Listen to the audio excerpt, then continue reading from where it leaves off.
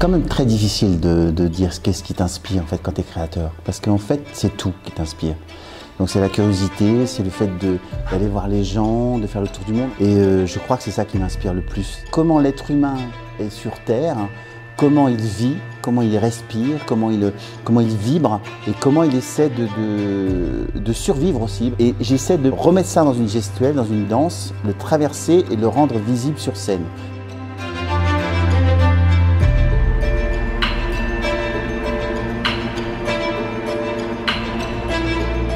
À ce moment-là, il va y avoir cet investissement que je vais avoir pour la transmission au corps, la formation, l'explication, comment la danse passe de lui et moi à eux. Donc là, je suis dans le mouvement lui-même, je vais énormément prendre parti.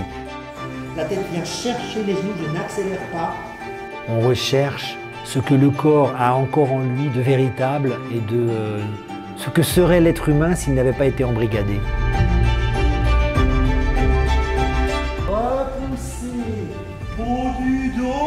Souvent les danseurs sont passionnés par ça, parce que le danseur artiste qui cherche quelque chose d'artistique profondément, il aime toucher ce point-là, le point du non-mensonge, le point de la crudité, le point du brut.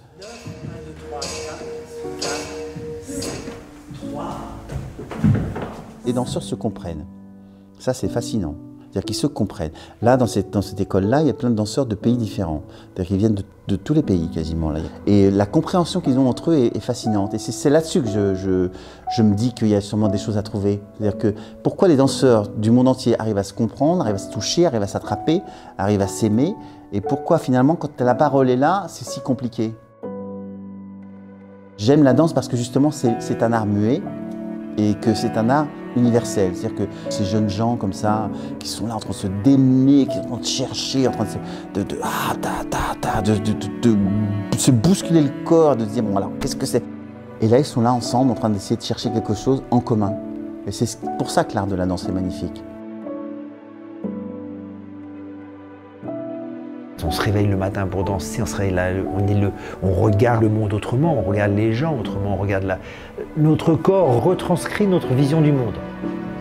Donc je leur souhaite d'avoir un imaginaire énorme et que le corps et l'imaginaire s'unissent pour qu'ils soient des beaux et des belles danseurs et danseuses. Si leur urgence est de danser, on leur souhaite de danser.